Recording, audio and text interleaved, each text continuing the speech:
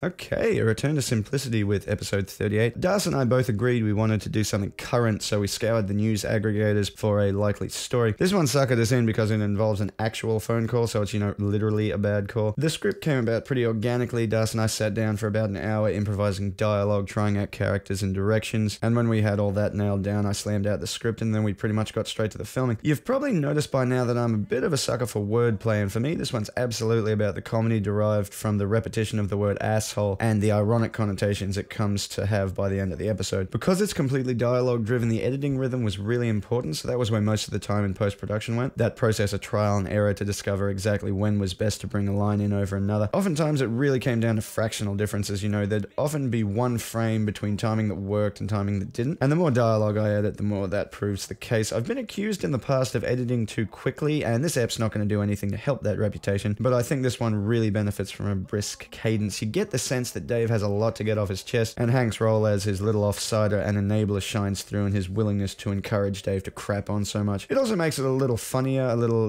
more poignant, I guess, in a weird way, when at the end Hank has to try to suddenly get Dave to shut up. So I think this episode, for what it is very focused and very complete, because it's very much about how people's compulsions to talk get us in trouble. Again, this is all reading deeply, and 2 minutes of online video probably doesn't warrant that sort of dissection, but also, it's all there if you care to look, and if you're watching a commentary in the first place, I imagine you're the kind of person who does care to look, for which you have my undying love. Smiley face. I'm not sure if anything untoward ended up happening to Dave. I doubt the police would have bothered charging him with any drug-related offenses, and from what I read, the maximum penalty in North Carolina for the misuse of a 911 call is a fine of only $100, so any consequences aren't going to be substantial. And I'm interested to know what you guys think about that, because we usually hew to bad decisions that have fairly large implications. How do you guys feel about the small-scale bad calls? Do you think they should qualify? Let us know. We always love to hear your thoughts. One last thing, and a bit of a plug, sorry. We've recently begun work on a new, pretty ambitious project, which we'll be launching on another channel later this year. It's a limited series of short action films with the working title Toy Fair, so called because we're using toy weapons as props rather than photo-real weapons. So Nerf videos essentially, but trust me, you haven't seen Nerf videos quite like these before. The whole conceit's very gimmicky, of course, but it's been a lot of fun so far, and even though they're toy weapons, the damage they do to the characters within the Toy Fair universe,